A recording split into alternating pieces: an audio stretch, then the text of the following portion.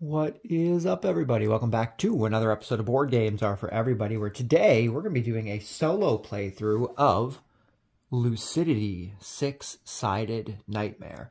Now, this is a game that we haven't played that much. We've done the multiplayer mode for it. I have not played the solo mode, so we're going to give it a try. I did do a quick read-through of the rules, so knowing me, we're probably going to get some of them wrong. But we're gonna give it our best shot here. We're going to give it our best shot.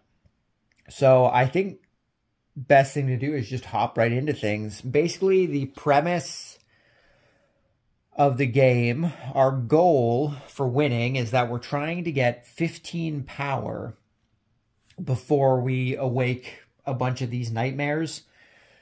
There are a bunch of different rules between the two-player and the single-player that we'll kind of go through as we get there. Biggest thing we need to worry about is not filling up our hunt track here. If we get 4 hunt things, we automatically lose. If we fill up these over here, these different rows, while they do give us powers, if we fill them up, we activate one of the nightmares. And if we activate a nightmare that is already active, we lose the game. I believe there's another lose condition that was in the single-player rules here. Let me take a look. 2-player game. During the draw and select dream, step your turn. Can't return dice of the awakened nightmare's color. Matching nightmare was already awakened. You lose the game. Yep.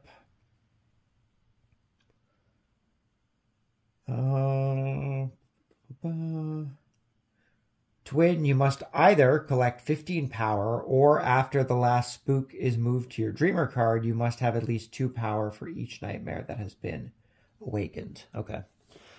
So we do at least have multiple win conditions, but I think we're just going to hop right into this because I think it's the easier way to do it. So what we have to do is we need to take our little gem here, which is our sleep marker, and we have to select one of these tracks right here, either choosing to go with 3, 4, or 5 dice. Depending on what we go with, we have more options.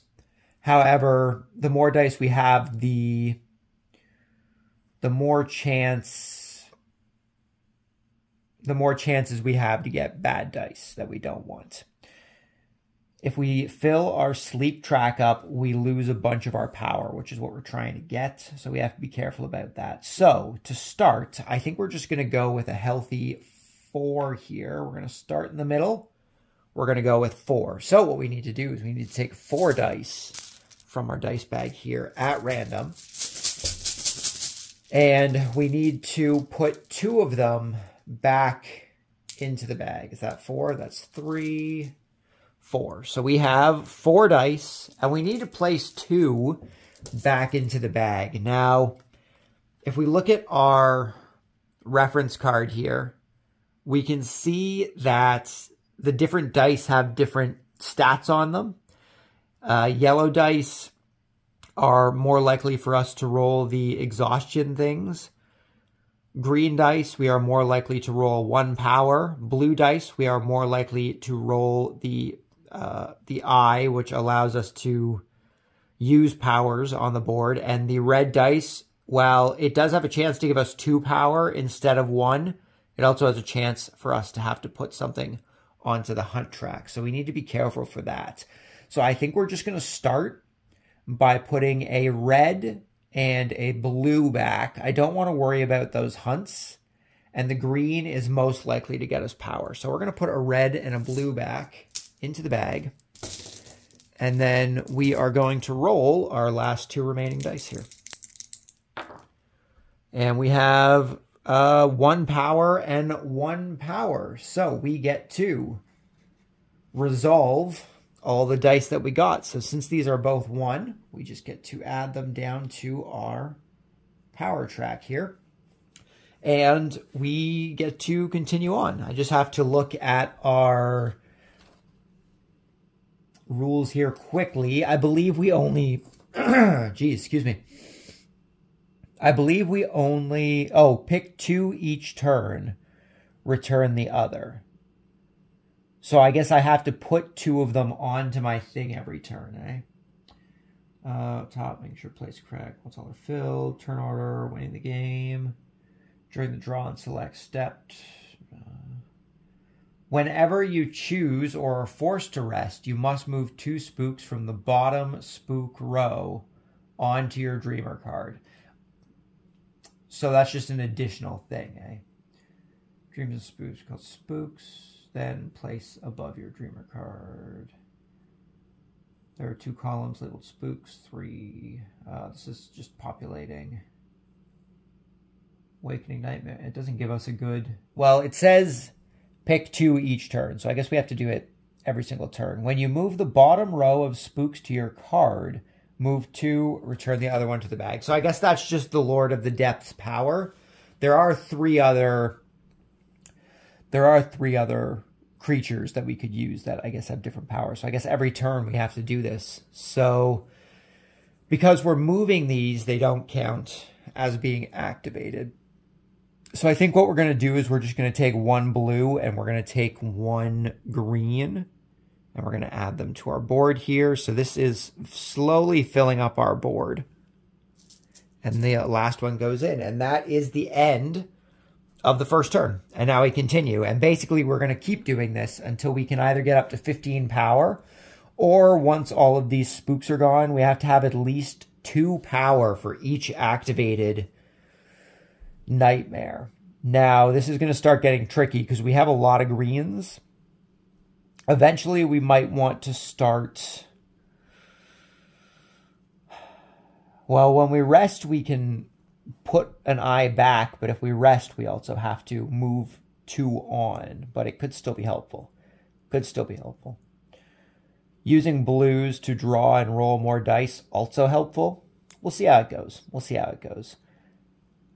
When a nightmare awakens, move its eye dream to the top spook row instead of returning it to the bag. Ooh, that could be rough. I don't think we're going to do hard mode. We're just going to do the regular mode. So yeah, that's the end of the first round. So now we can either choose to start on another sleep track, so either 5 or 3, or we can continue on our path to the middle of our sleep track and get 6 dice instead of 3 or 5. Now, if we go to the end of our sleep track, we have to do a rest. It is mandatory to do if we go to the end of the sleep track, to my knowledge. So, what do we feel like doing? What do we feel like doing? I think we can go for 6 dice. I think going for 6 dice is okay for the time being. So we need to take 6. We need to add 2 back into the bag. That was more than 6. We'll put this green one back. We need to put 2 back into the bag. I think we're going to roll the dice on these reds here and hope that we just don't end up with 3 hunts, because that would be bad. Maybe I should put at least 1 red back. But if we can get 2 power, that would be pretty great. I think we're going to put a red and we're going to put a yellow back. I want to try and mitigate getting those exhaustions as much as we can so that we don't lose our power. So we got an eye, an eye, an eye, and a 1. Well, okay, so we resolve stuff. We resolve power first, so we get our 1 power from our red. That's pretty nice. And then we have to resolve everything else. So we can do this in any order, however we want to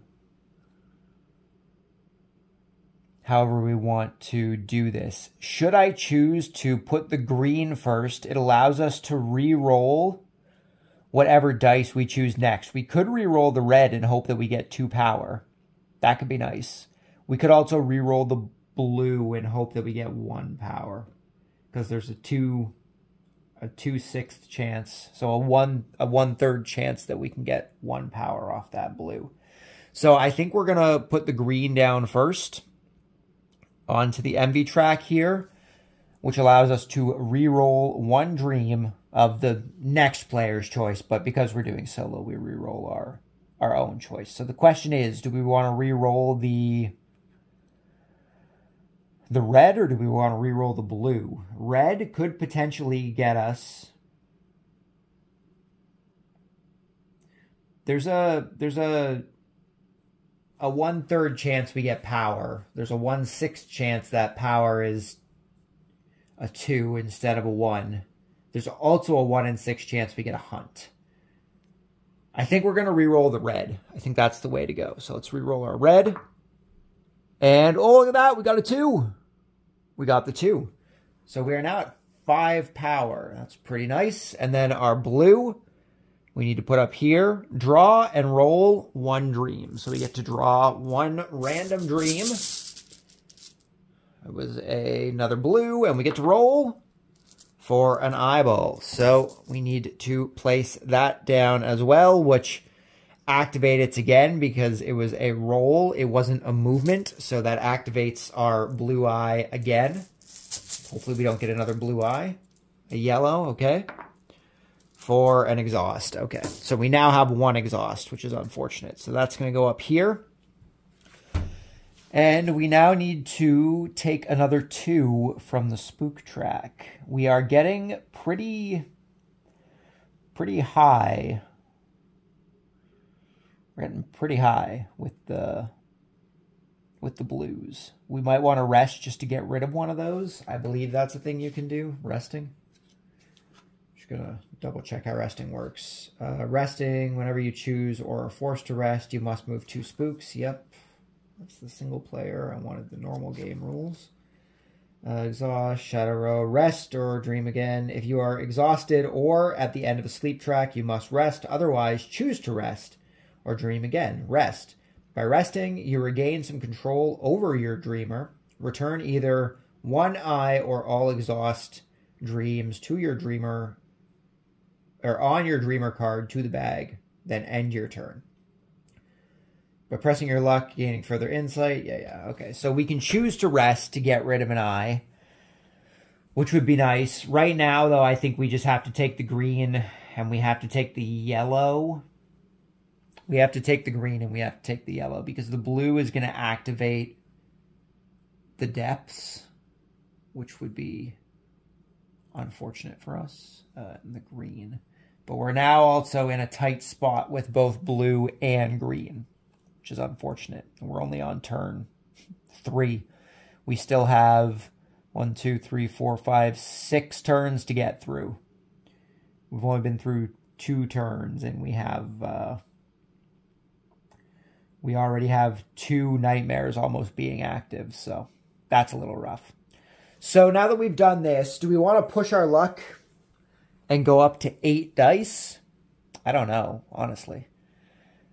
It might be beneficial to rest to get rid of an eye. And then we'll have to take the yellow and the red. But then we also wouldn't be getting our powers up. Regardless, we're going to be taking the yellow and the red from the spooks this turn. But past that, we're in a really rough spot. We're in a pretty rough spot going upwards. So I think do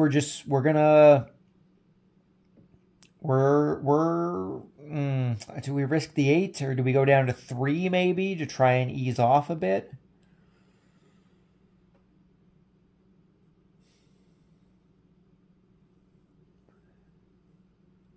I could rest. I could rest.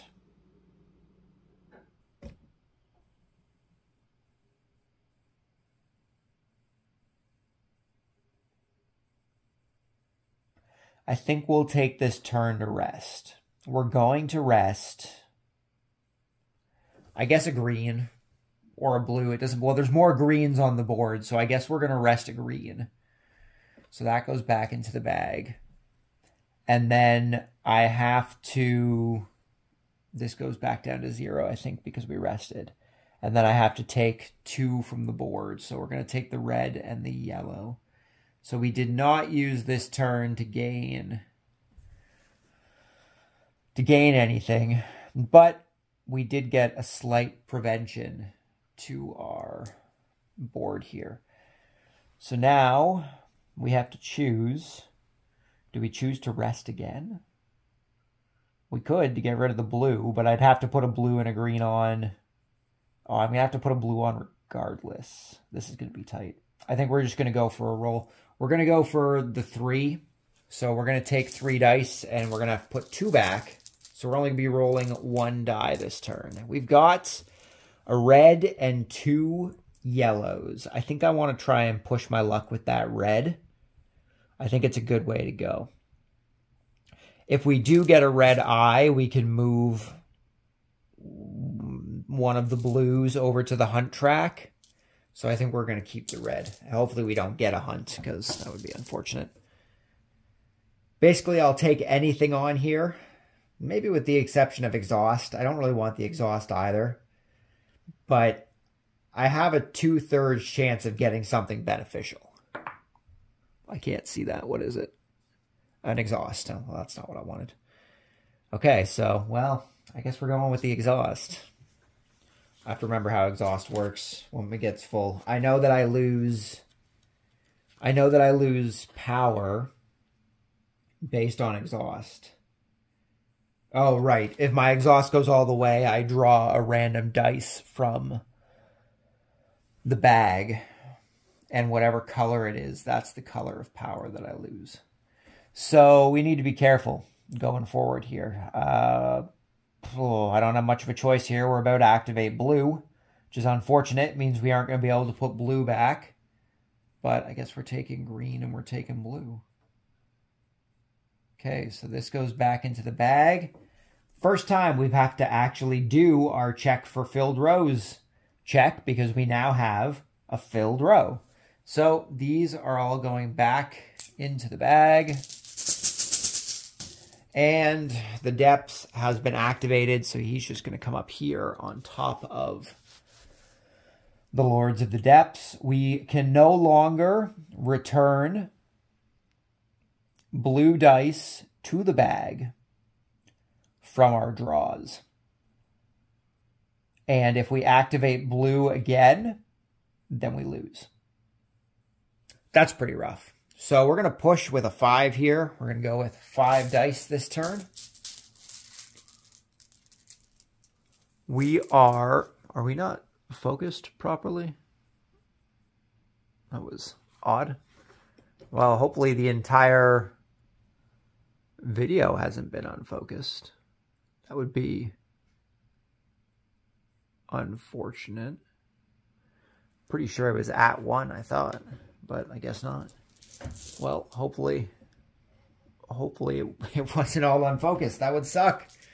That would be quite unfortunate if the entire video was unfocused. So we got 5 dice. Do we push with those reds? Do we try and get more power? If we can get through 4 more turns,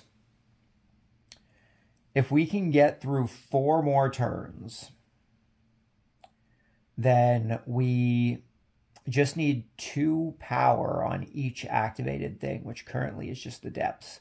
I definitely see Envy also getting activated, though. So we're going to need at least 2 green and 2 blue, at least, by the end of the game. And probably 2 yellow as well. Rolling these dice is going to be rough. I'm definitely keeping the blue, because we only have a 1/6 chance of getting an exhaust. And I guess I'm keeping the reds and just hoping not to get hunts. So we're getting rid of both these yellows, since they are the ones more prominently focused on exhaust. So I guess we now... Well, I couldn't get rid of the blue anyway, since the depths, Nightmare of the Depths is activated. Oops, reroll this guy. We did get a hunt, that's unfortunate. 2 hunts, that's unfortunate. So hunts always go first. We didn't get any power. I could re-roll one of these by spending power, but I have to spend red power, which I don't really want to do because I'd have to get rid of a 2. So we now have 2 hunts, And we have a blue to activate, so we're going to have to draw a dice at random and roll it. A green, not an eye, please. Out of the thing. Ah, it's an eye, okay.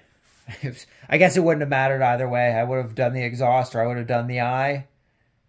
So we don't get anything for this because we don't have any more dice in the pool, unfortunately. So now that we've done that, we have our full row of green. So the Envy is now also active.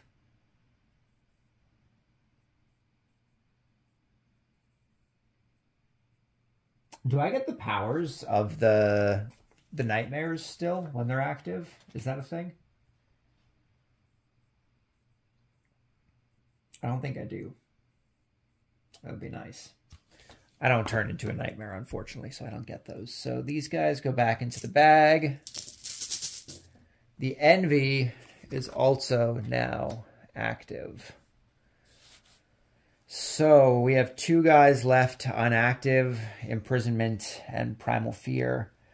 We need to take 2 dice. I guess we're going to take the yellow and the blue. I don't want to take 2 yellows. This goes back into the bag. We need to get through 3 more turns, and I need at least 2 green dice. So we are going to...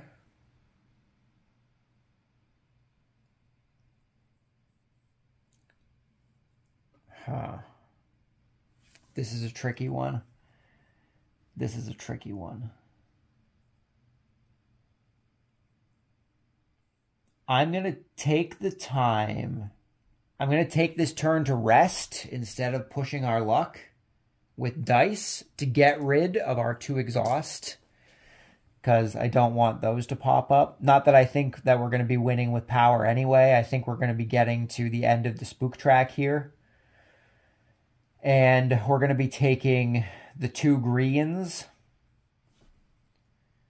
This is going to be really rough. This is going to be really rough. Oh, no. We're going to take the 2 greens. This blue is going to go back. Was that the right way to do it? No, I think I need to take a blue and a green.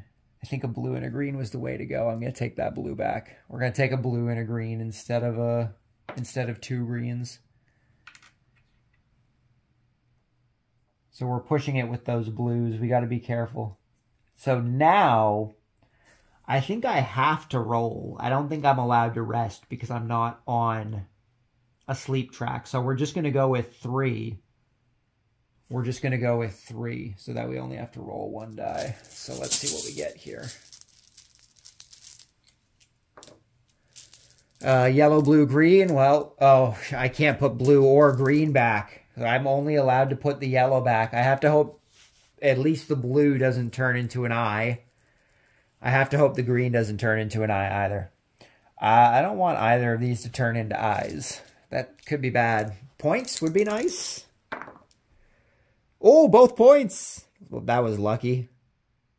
If the blue turned into an eye, we would have lost. If the green turned into an eye, we also would have lost since I have to take both of these.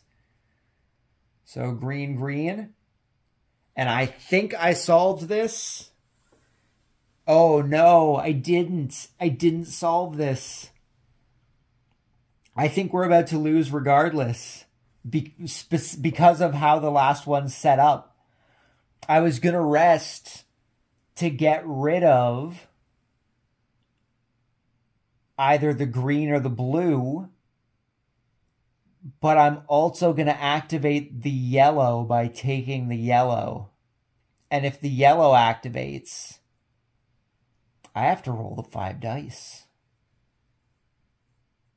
The only way I can win this is if I roll the 5 dice and I get a yellow to activate and I get at least 1 yellow on there. But then I can't get the greens or the blues off. I think I lose this regardless of what I do. Unless I get red eyes. I need reds. Oh, man. So we have to go with 5. And I need to hope I get some reds. Gotta hope we get some reds.